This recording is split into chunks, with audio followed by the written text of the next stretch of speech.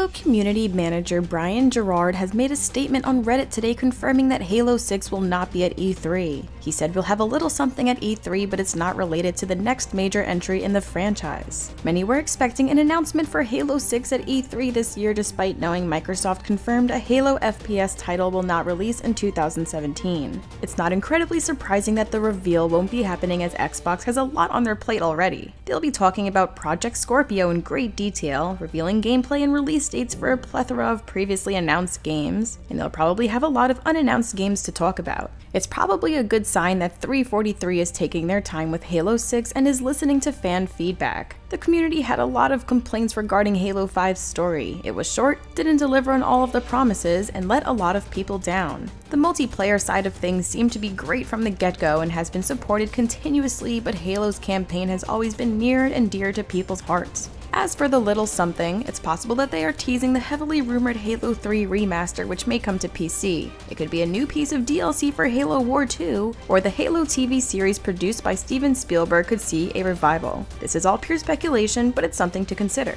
Xbox's E3 show is set for Sunday, June 11th.